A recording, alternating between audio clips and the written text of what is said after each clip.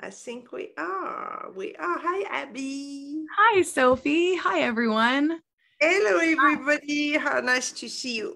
Not to see you all, but to imagine you listening to us, right? Yes. Yeah, I always feel that too. I like feel this little circle around us here with us, which I love. Yeah. Yep. And sorry, I'm Okay. looking down, everyone. I'm just getting onto Facebook so that I can see if you have any comments or questions underneath. Abby, you look ravishing.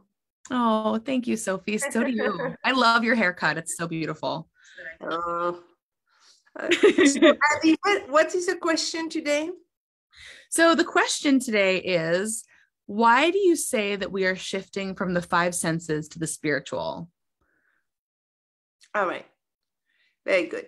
All right. So I read this book, Abby, right? So there is two, or I'm sure there is much more than two, but there is two, how do you say, theory, right? The first one is that when we started to plant wheat instead of being hunter-gatherers, ownership arose. And Mhm. this ownership, you now had a field, you had to keep it from others, it was yours, you had to water it, weed it, right? Then the survival shifted from physical to ontological. Mm. But there is another theory that is based on the scriptures and on the philosophies of many religions and philosophies that says that, but I'm going to use Christianity because it's easier, right? In Yeah. Christianity, they say the fall from the Garden of Eden is when Eve ate the apple. Mm. Well, obviously, at that time, they needed allegories and images so that people could understand, right? Obviously, there is no eating the apple, but in the many different disciplines, including philosophy, Plato talked about it, Mm. many philosophers, they say that there was a time where human beings were innocent, Mm. really innocent, in total innocence in what is known as the Garden of Eden. And even the weather was clement. There was no violence, no harshness, Wow. nothing to survive, right? So Wow. just Interesting. remind me of that because Okay. I have a point about that, right? And then the equivalent of the eating the apple is a shift into consciousness, right? So we are the only species in the universe that are aware, and we are aware that we are aware. Mm. It's a Hmm. self-reflective phenomena. Like a dog is aware. A dog is not going to walk into a wall, Right. but the Exactly. dog is not aware that he's aware. Right. This Yes. self-reflective awareness has allowed us all the progress, the medicine, the technology, the progress, right? Because Yep. we constantly question and vent and right. Yes. So there is so much about it. I didn't even know there was that much about it. I like the idea, Yeah. that it's a shift into consciousness that created the survival. Yes. And So, that before we were all innocent. Yeah, go ahead. so I'm just clarifying what you're saying for myself. So what you're saying is that at some point in history, humans were like dogs, innocent and aware, but not aware of being aware. They were just living on Earth Yeah, as any other being would. And yeah, then at some point, there was a shift um, into being aware of being aware. And that's when everything shifted for humanity. yes, including weather, Wow. fear, all the emotions, everything. Wow. And what is fascinating for me is that, I always say you always reap what you sow, you always reap what you sow, right? It's my mantra. And it seems that this shift that might have been caused by fear or had fear arise has also influenced the Mm. whole of the environment we live inside of. Wow. So we are the source of it all. That makes perfect sense to me, actually, because if we're all divine and divine is everything, then everything would have to reflect everything else.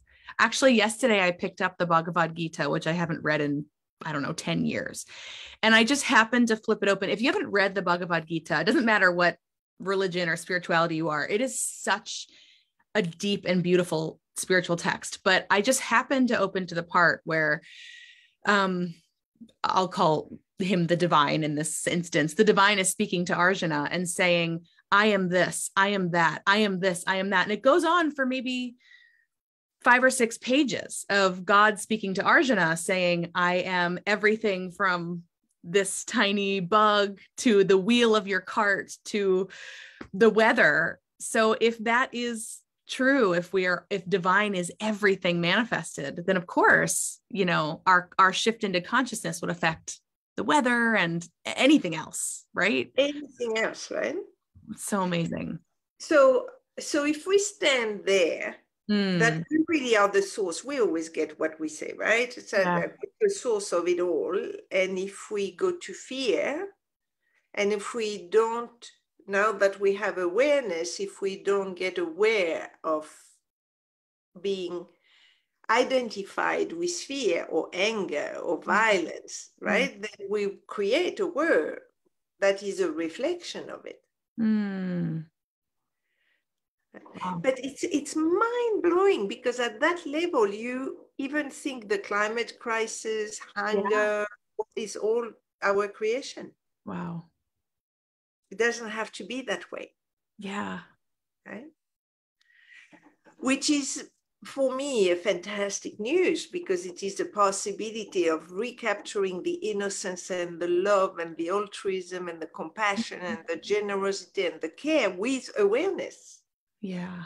Not as a baby, baby are innocent, but as a full grown aware adult.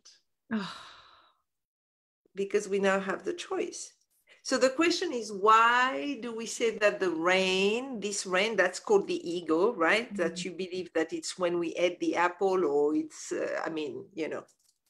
Yeah. Okay, please, please, right? And either you believe it's a fall into consciousness or it's the rise of ownership.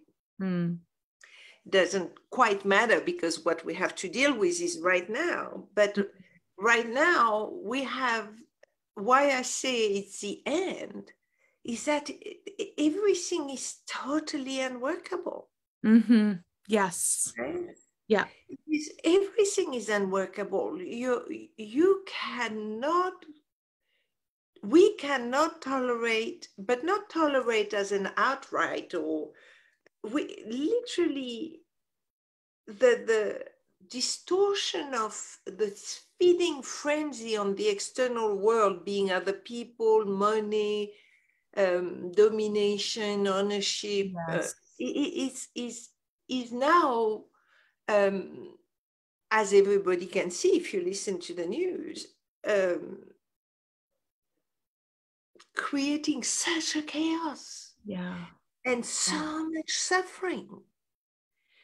It is not possible to not have a repartition of the wealth. It is not possible that everybody in the world doesn't have a home, a roof over their head, and enough to eat. It is in 2022, with all the progress we have, I feel it down to my cells. I don't know how to even express it. It is not possible to have people dying on boats because they're escaping a war and we don't want to open our frontiers.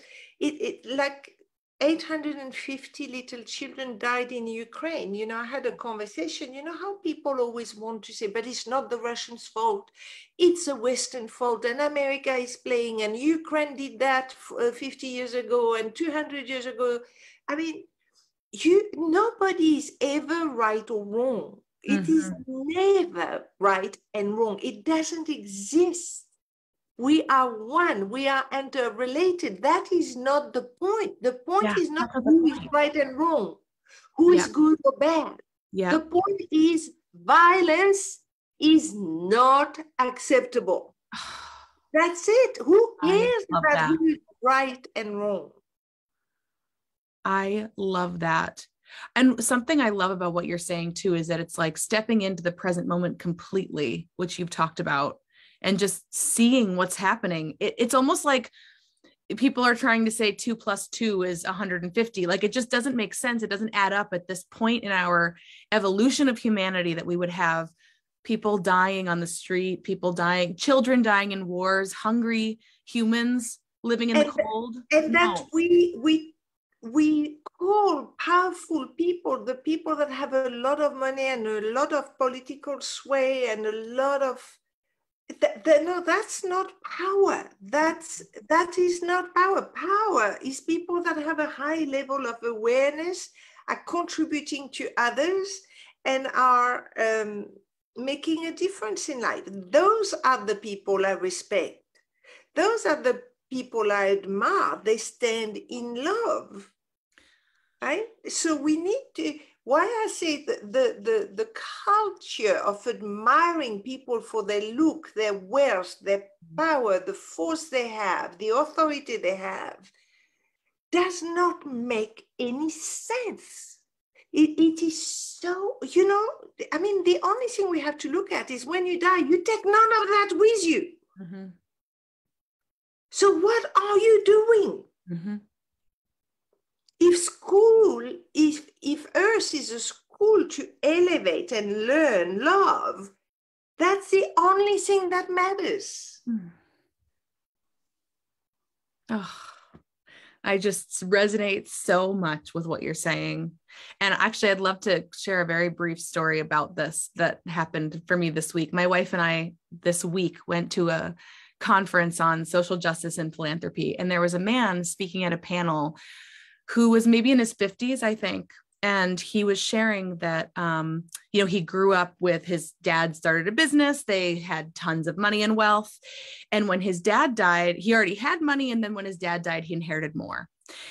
And he started to learn about our system that was set up to support certain people and maybe not set up to support other people.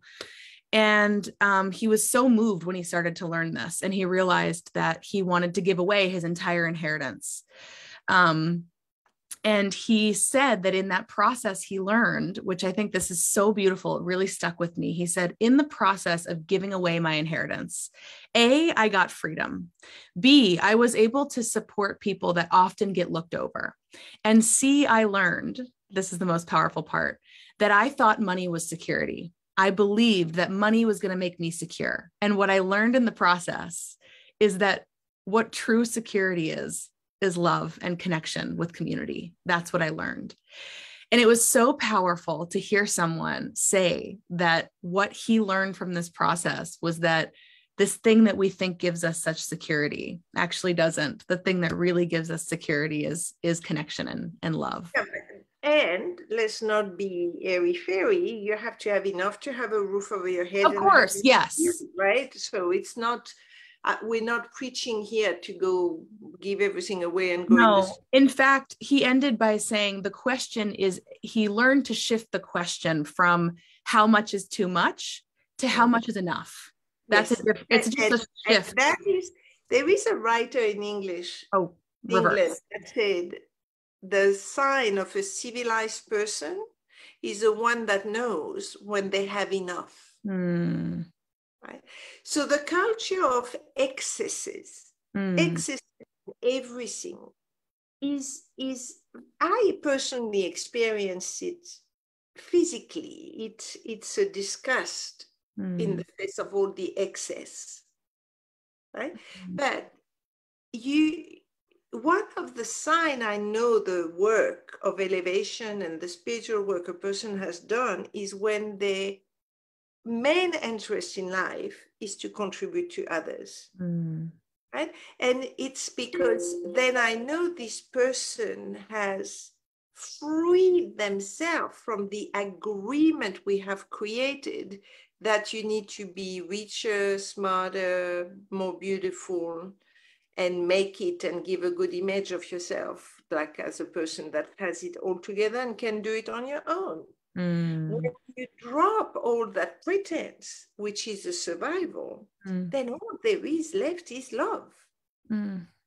And it is happening. And you know, Abby, if we go back to the story, like this time where human beings were innocent and loving and they were like children or animals, and even the weather was clement, and even the nature was soft and tender. Mm. You can see the violence there is in our world. And if we want to end the violence on every single level, we can do it.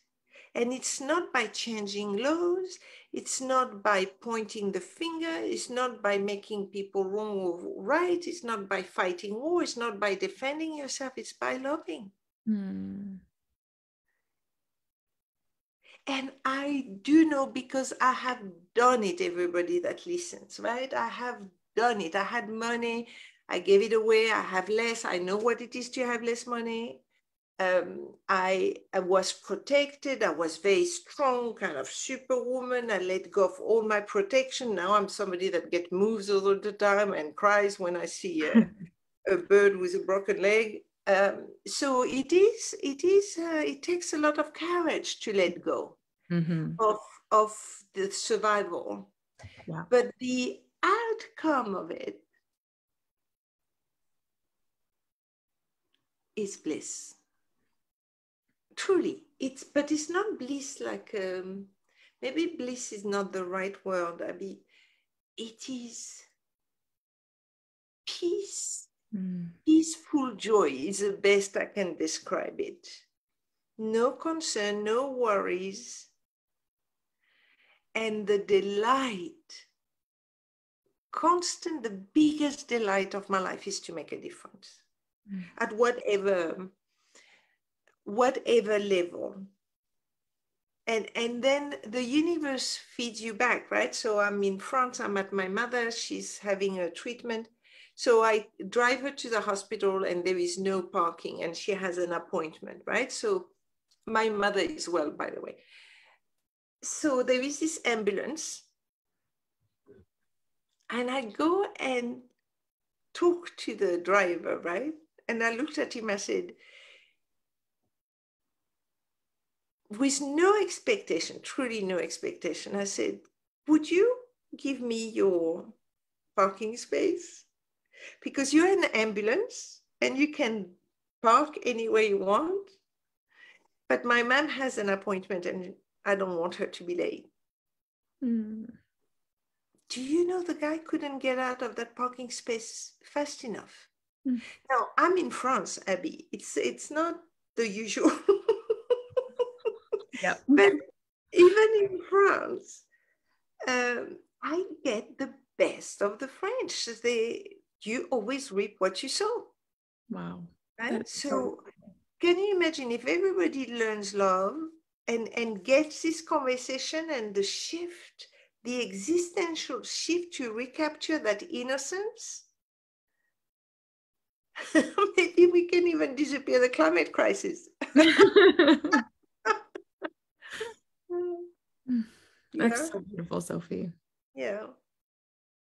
And it puts us right in the center. We can do something. It starts with our family. It starts with our partner. It starts truly at the smallest level with the animals, with people you speak to in the street, with people you can spread love like a virus. I mean, a good virus. Yeah. Yeah. If there is I mean, I don't have another word, but you know what I mean? It's Yeah. contagious. Love is contagious. Yeah. And you want that. Yes. Mm. Yeah, that's beautiful, Sophie. Do you want to look if there is any comments or questions? Yes, I will. Let's see. I don't see any comments now, but thank you to those of you that are with us right now, that are hanging out with us. All right. And the last thing I would like to encourage everybody is that, you know, many people mock me, right, when I speak that way, because I sound to them like an innocent, not related to reality kind of person, right? Because they're stuck in the survival and they don't have enough and scarcity and all that. And it's worth it. It's worth just being laughed at or mocked, or I stand. I just stand. I say, no, I'm not going to be, even if I sound like an idiot, I am not going to go anywhere else.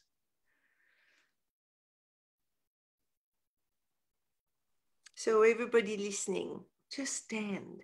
Yeah, be so loving that people will think there is something wrong with you. Doesn't matter. Stand. I really love that. I really love that. I like that. A movement of just so loving that we seem ridiculous. Yeah. Oh, those are the loving idiots. Yes. Yes. Put it on a shirt. We don't even care. We're ready. Yeah. Did I tell the story of how they introduced me in Minorca? Did I share when they said, this is Sophie? I've heard it, but I don't know who's heard it. You share it, because I have no idea where we've said it. So I moved to Minorca. I'm not speaking much Spanish. I see mostly Spanish people, so I'm the smiling guest at the dinner parties and I don't speak too much.